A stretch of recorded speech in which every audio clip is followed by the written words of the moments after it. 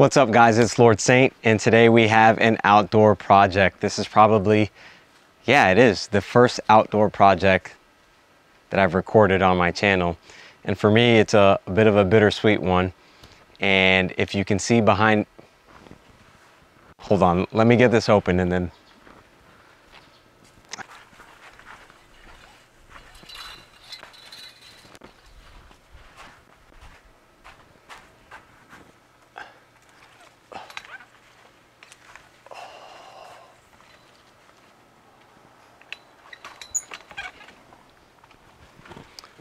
Okay, hopefully that is better for you guys. So let's start that over. It's Lord Saint, and today we have a chop and immediate prop of my neon pothos. As you can see here, it is time. You may not even be able to see the absolute top, but the top of my shade house is about, we'll call it 8.5 feet in total. And the neon pothos, it has definitely achieved, and I'll give you guys another angle so you can see what I'm talking about here. What we're talking about here. This neon pothos has done its thing on this 8-foot wood pole. Now, tons of controversy about the wood poles. We'll get to that another day. Just know, South Florida is the absolute ideal climate for me to use nothing but wood out here. No moss, no nothing else. Wood just works out just fine. And this is proof of it. So this neon pothos has reached the top of my 8-foot host that I've given it, its wood pole, and it's begun to fenestrate, and it is telling me absolutely I cannot put another leaf out at the height of this shade house. So what does that mean? What do we do with this neon pothos to keep it going? And the simple answer is I'm going to chop and repot the top cutting. That's all I can do, in hopes that I can continue the size and growth that we're seeing up here. And like I said, it's fenestrating. The leaves are ginormous. I featured it in previous reels. I made a video about it on 4 days of giant pothos in my care. But we've got to chop it down. So it is very bittersweet, but this is a good thing. I love when my plants mature like this. This is the pursuit of what I'm trying to achieve here. Somebody asked me recently, I guess I did a video, and they saw all these plants in the back and they said, how do you enjoy those plants if you can barely navigate between them? And I said, don't worry about it, sweetheart. This makes me happy. I know exactly what plants are where they are in this shade house. And I've had them since they were tiny, and seeing them like this lets me know that I'm doing something right down here in my shade house, and that makes me happy. So for you, it may look like a crowded mess, but to me, it's progress. It's 3 to 4 years of learning what these plants love, and 3 to 4 years of plants flourishing in my care. So this makes me happy. But today I'm going to show you guys, because I get a lot of questions on how do I continue growth on a wood pole? Do I chop? What do I do? And you'll see it today, but the simple answer is I pick a point and I chop, and I slowly pluck the plant off of the wood, and I throw it right back into a new home. And the new home today is going to be, I already have one ready. It's a new wood host, ready to go, and all of mine hang. So if you haven't watched my video, check back to the first video that I have actually on the channel. You'll see where I talk about the shade house, and there's a few videos after that I talk about the wood host and how I construct it and place the plants on it. So we'll do that today. I'll try to make it a quick one. It's going to be a lot of me breathing funny and all that stuff while I'm cutting and figuring out what I'm going to do. I try not to think too hard while I'm doing these projects. I just kind of let it go and get it done. Okay, so without further ado, let's get to it. Now the first thing, let me get my shears here. The first thing we want to do is just kind of figure out, or the first thing I do is I figure out where I want to cut this pothos. Now I don't want to just do one little cutting. I want to give it at least a few. I tend to look for, and we can see back here, I don't know if you guys can see it too well, but this is a nice thick healthy aerial root, and I have a few that are stemming from about, we'll call it this point right here. So this tells me that, okay, the chances of this plant surviving if I cut it right here with these nice thick aerial roots, which will now become its normal roots, its growth roots, is very high. So I like to find as thick of aerial roots as I can. Now also in the back of epis, which you know a lot of plants have, they shoot off tiny like aerial root attachments that and I'll bring you guys in so you can see what I'm talking about. They give off these tiny aerial root attachments, as you see here, and that's kind of how that is, not kind of, but that's how they latch onto the pole. So I count on those to also help me in shooting off some roots once it gets into the new pot that I'm going to place it in. Okay, so like I said, I have 1, 2, 3 coming off of this point right here. So I'm going to say it is safe for me to cut here, which is still a good sized plant. I'm going to cut right here. We'll gamble, cut right there, and nice clean cut, and that's where we're at. So now that I've got my cut, remember I just showed you guys those tiny little roots that latch. Now I have to just sort of pry them off, get the big roots off. Now, if you're finding it difficult on a lot of these, you kind of, I end up just like scratching them off, but you can wet the plant or wet the pole and see if that'll loosen some of the roots. And this, it's just a slow pry. I don't want to pry it off and snap. Oh, so this, ooh, see, this is the size of one of these aerial roots. That's good. I'm just going to put that right back into a pot.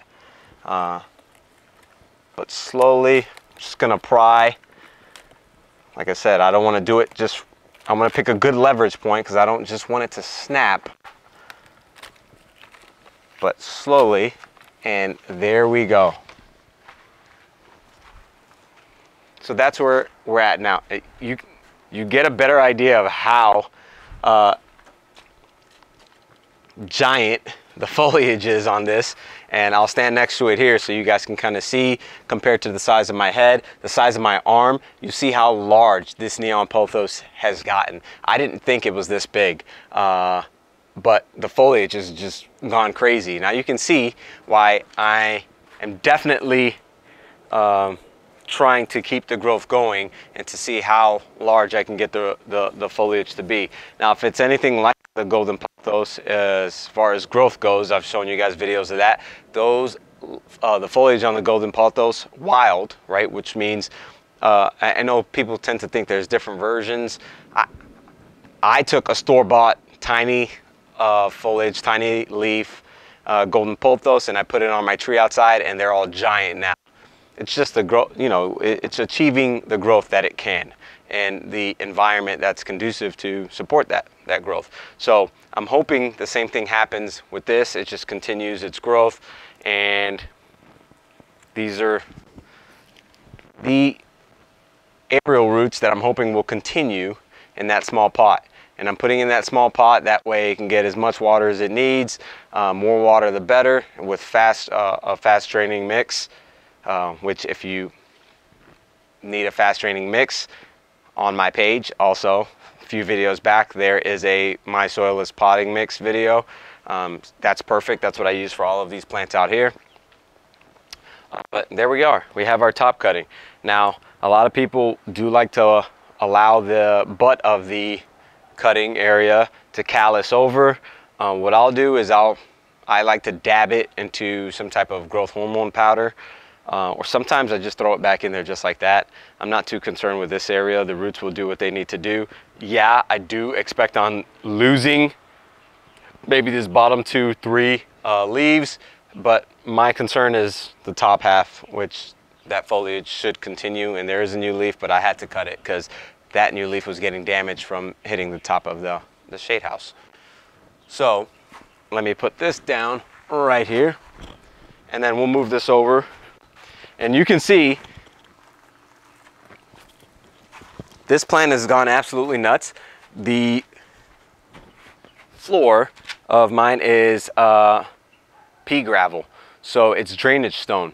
So my plants, without telling me, or the aerial roots will shoot down, they'll get into the stone, and they'll continuously begin to sprout out, which allows the plant to further grow, right? Because the aerial roots are getting what they need whenever it rains and the water builds up, or extra nutrients fall onto the floor.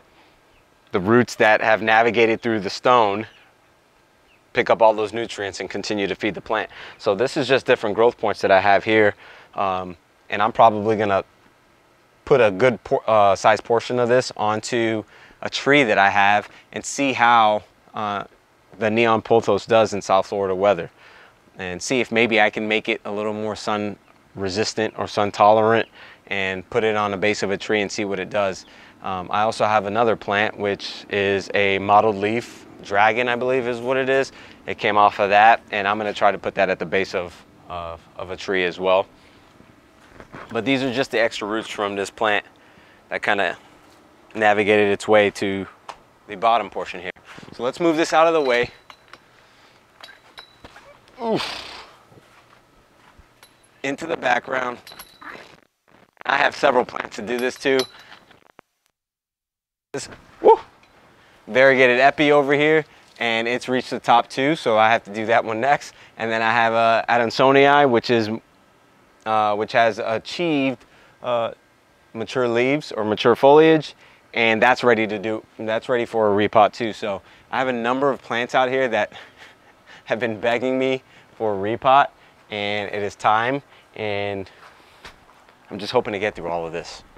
Okay, so where's my support? All right, so this is gonna be my new home for this.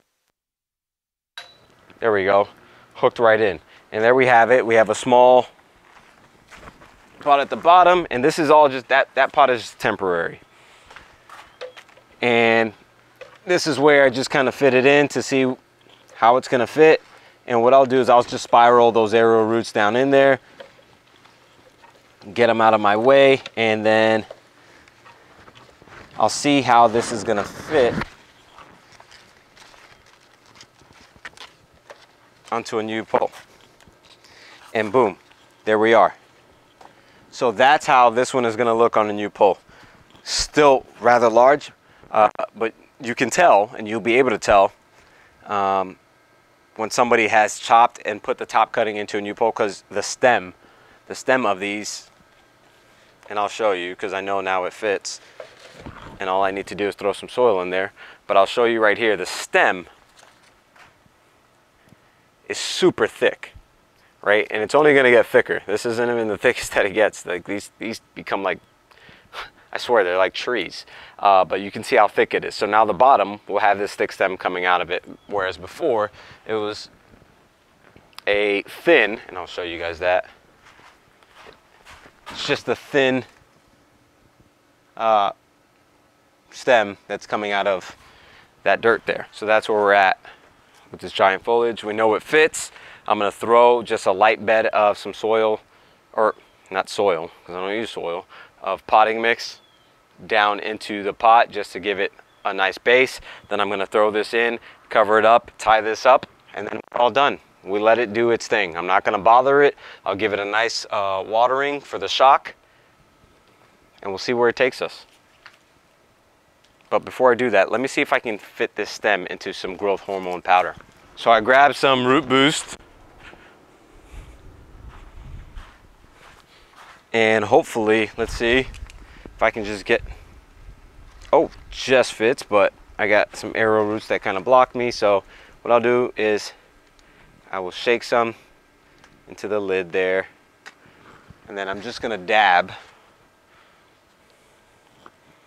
the base of this plant right there. Like I said, I don't have time for this to callus over. As you can see there, that's how that looks.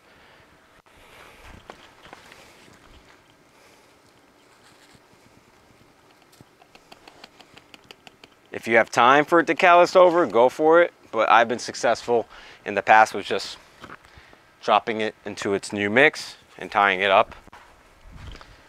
You really find out when you start growing outdoors, or when you get deep. I'm just beginning my plant journey, but when you get far enough, you start to understand these plants just really don't want you to bother them. As long as you give them the right climate, you feed them, you can leave them alone, you can put them under a bench and they're gonna grow. So don't freak out about putting in here. Don't think you got to do some water propagation with the bubbles going and all that stuff. If you're growing outdoors and you have everything you need climate wise for to thrive, you can throw it right back into a pot and it's going to do its thing for you. I do it all the time with a lot of these chunks.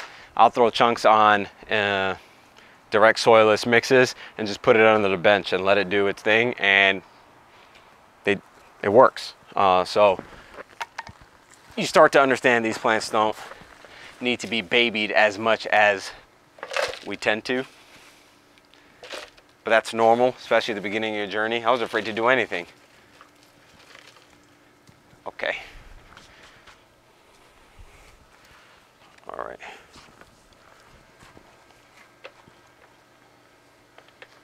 Let's go this way.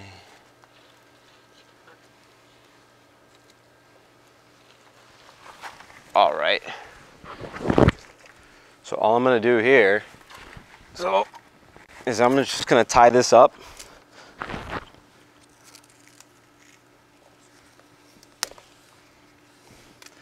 That way I can focus on the soilless mix.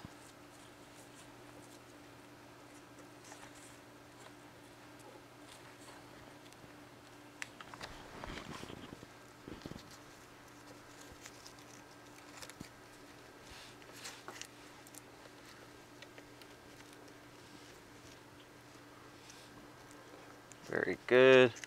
Some quick knots. And we're good. So now that's upright, it's on there.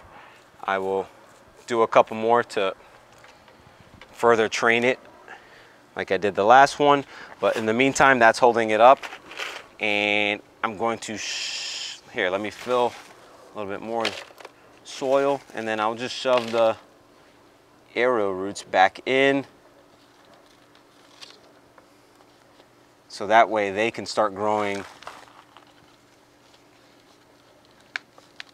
vibrant roots for this plant to thrive. Now, I don't expect this to spend much time in this small pot, but we are entering fall, or we're in fall already, right? So things tend to slow down growth-wise anyways. I do less watering. Actually, I really don't change my watering schedule down here. I just keep it going. But as it gets colder, the sun shifts, things start going slower. Okay. I'll bring you guys in here so you can see.